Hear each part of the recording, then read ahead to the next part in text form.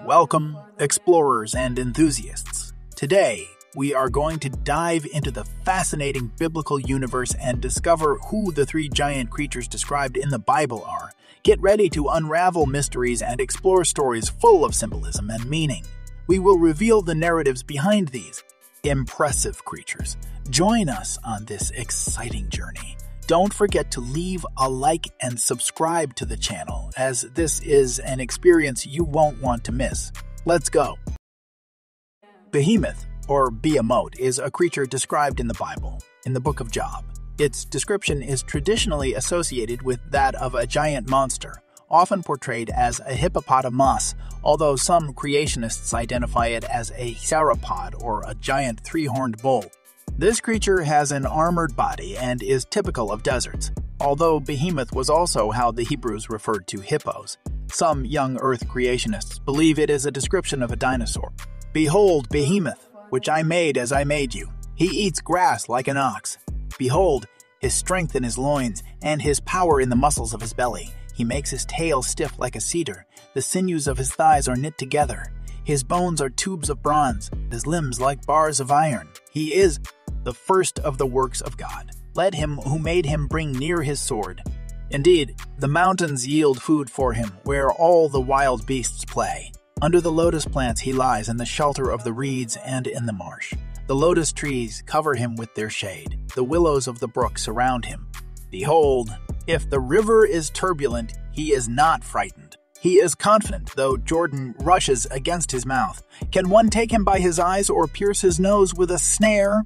In Orthodox Jewish tradition, behemoth is the monster of the land par excellence, opposed to Leviathan, the monster of the sea, and Ziz, the monster of the air.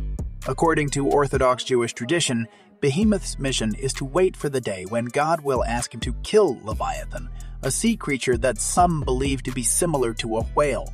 Both creatures will die in the battle, but behemoth will be glorified for fulfilling his mission.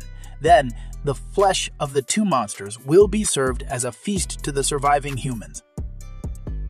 Leviathan is a fierce fish mentioned in the Old Testament. It is a creature that, in some cases, can have a mythological or symbolic interpretation, depending on the context in which the word is used. It is usually described as having large proportions.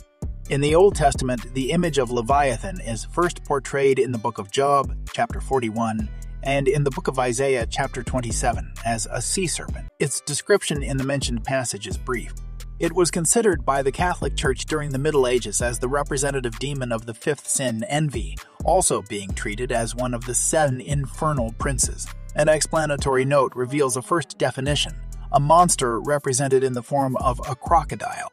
According to Phoenician mythology, it should not be forgotten that in the various descriptions in the Old Testament, it is characterized in different forms as it merges with other animals.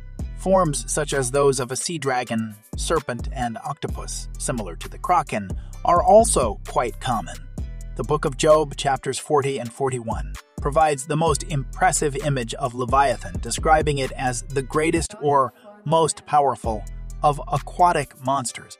In the dialogue between God and Job, the former proceeds with a series of questions that reveal the characteristics of the monster, such as, "No one is so fierce as to dare to stir him up. Who then is able to stand against me? Who has given to me that I should repay him whatever is under them? Whole heaven is mine. I will not keep silence concerning his limbs or his mighty strength or his goodly frame.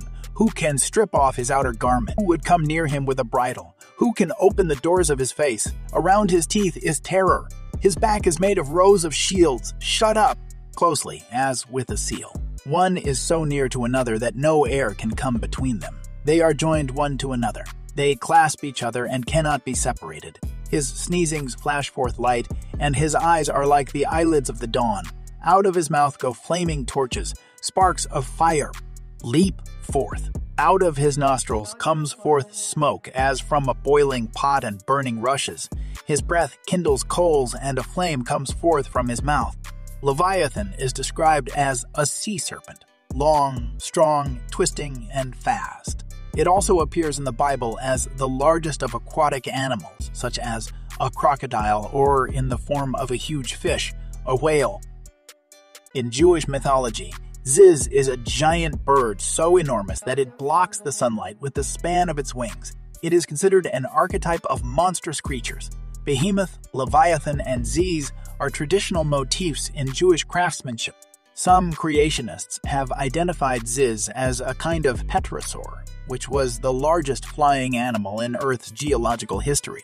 Although there is no direct account of Ziz in the Bible, it is mentioned in "Tomorrow you will march down against them. They will surely come up by the ascent of Ziz. You will find them at the end of the valley, east of the wilderness of Jeruel."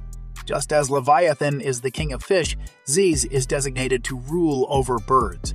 Ziz is as monstrously sized as Leviathan itself. Its ankles rest on the ground and its head reaches the sky. We've reached the end of another video. If you enjoyed it, please leave a like and subscribe to the channel, as it greatly helps me continue. If you have any video suggestions, leave them in the comments. Thank you for watching until the end, and until next time.